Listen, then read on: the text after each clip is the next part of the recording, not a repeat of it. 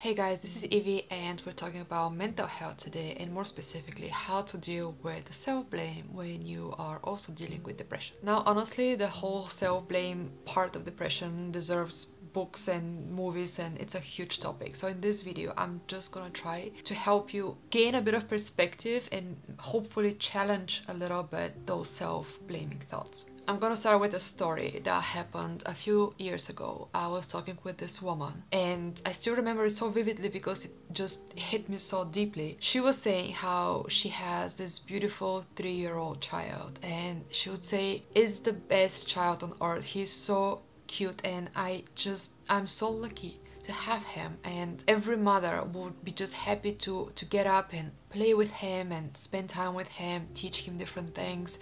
And she said, "I just want to die, and I don't have the right to feel that way because I have this beautiful child, and I'm the most terrible mother on earth for even thinking that way. And I fear that me thinking that way will somehow not only change my behavior, because I don't want to get up. I want to get up, but I don't want to get up. I see that he is there smiling at me and I want to have it in me to get up and play with him, but all I want is lay down and sleep. And that's how I feel, which means I'm not making my child happy. And what I fear the most is that he'll grow to be like me. He'll just see me being like that and learn it and turn into me. And I'm afraid I'm hurting my child by being this way." She then said something that I at this point I was already thinking, okay, this is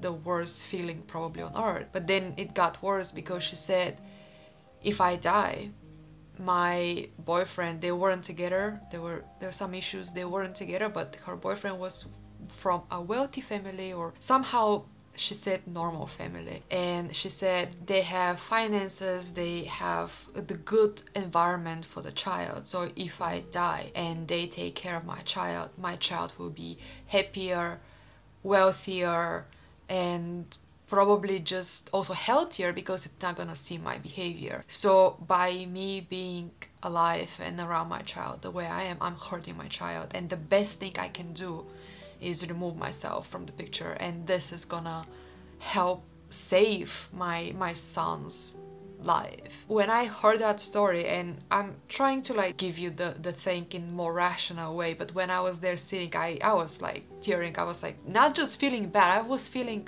hopeless, because on one hand I couldn't give any solution, that was before my psychology education whatsoever, but also I felt like I'm not supposed to say anything because I myself have been struggling with depression. I had my first suicidal thoughts when I was 10 years old, and I was just sitting there and thinking, don't say a word, Evie, because you are no authority to speak about this. You are a hypocrite if you're trying to solve depression when you are feeling depressed as well. Very much later in life I learned that depression is something that only two kinds of people can understand: the person who has gone through it and can relate to your feeling, because you cannot explain depression to somebody who has never felt it, and the second type of person who can help you is a professional, somebody who has been trained to deal with this. So nobody knows how to cure cancer better than a doctor who has learned this, and also sometimes a patient who has survived cancer can know a lot on the topic because they went through the process.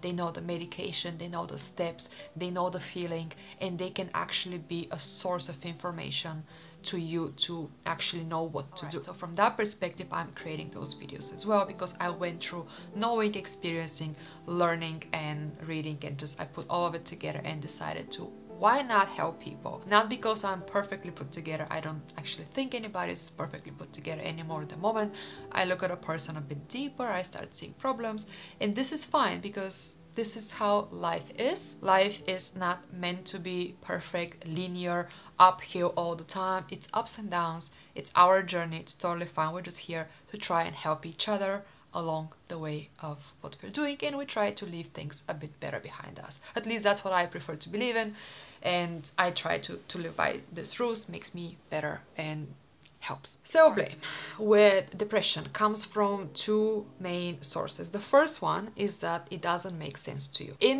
a situation where you have an event, somebody died, somebody got fired, you lost a relationship or a child, anything that really happened like an event and you feel bad after that is explanation for how you feel. You can justify how you feel. You can explain it and you can feel allowed to feel that way. You can be understood by others. With depression, it's not the case, because when you feel depressed, usually at the moment, there is no event. Whatever happened to trigger it, it's a bit behind, because depression is something that is already a biological change in your brain. There's a neurological difference in your brain. When neurologists look at fMRIs from a healthy or like non-depressed patient and depressed patient, they can see differences. So at the time when depression is already the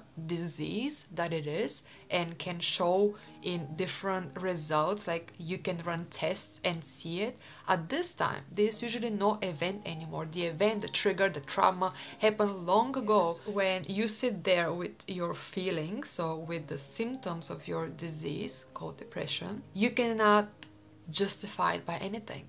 And usually you actually see all the reasons why you shouldn't be depressed. I have this beautiful house, I have this beautiful family, I have this beautiful 3-year-old son, I have a job that can pay the bills, I have family that I can call and talk with them, I have friends I can call and talk to them, I have a partner, or I have a cat, or I have a dog, or I'm not supposed to be depressed. Of course people don't understand me, of course they don't help, support, understand anything about my situation, because it does not make sense, and me being like this is just a burden. I am ruining everybody's day. If I talk about it, I better not talk about it, and then it gets worse and worse, right?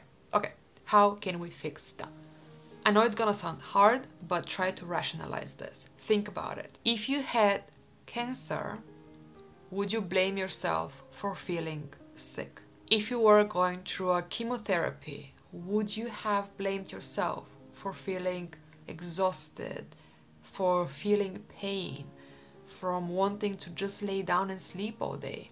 Probably not. You may still have some sort of self-blaming, because some people are very self-critical, but it would have not been the same for sure. So the thing with cancer versus depression is that cancer is something that we assume already is a disease that happened to us. We cannot anyhow predict it, escape it. It's something that just happens to us. We are not to blame.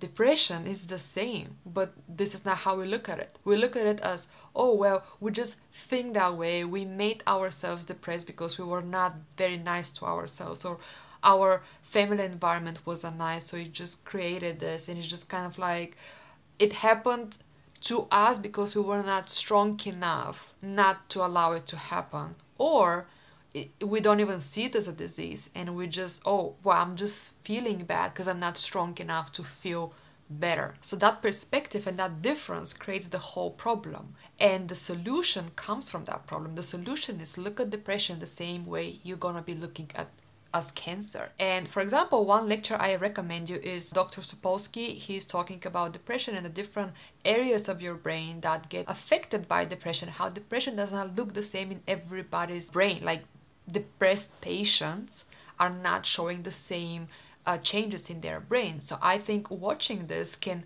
help you realize that this is a disease as everything else. It's not your control, your fault. And also it can help you stop not just blaming yourself or blaming others, because the whole blame actually is very expanding. I think once you start blaming, you never stop blaming. So for example, when you feel bad and let's say your mother doesn't seem to understand, or your partner, and they don't seem to help you to feel better, there's a point in your experience that you probably blame them for not being supportive and not being understanding and not knowing what to say and what to do.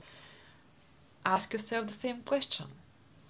If you were having cancer and your mother or partner, who are not a doctor, don't know what to do to heal your cancer, Would you blame them? Probably not.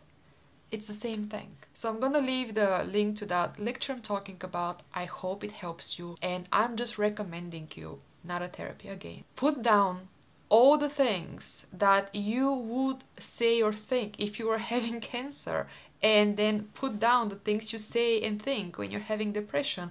Compare them, see the difference, and this is where the problem is. They shouldn't be so different. Both are diseases that happen to you that you cannot just control and snap out of it. They are therapy, medication, methods, psychedelics. There's so many different ways to do and deal with it. They usually take time. It's not successful to everybody. Same with cancer. Not everybody gets healed. Some people are needing more time or more different methods. Some people not. It's something that can be cured, or you may have to learn to live with it. This is called functional depression, and there are methods also to help you live with it. But yeah, it is not your fault, and it's not anybody else's fault. It's just a situation that needs to be resolved.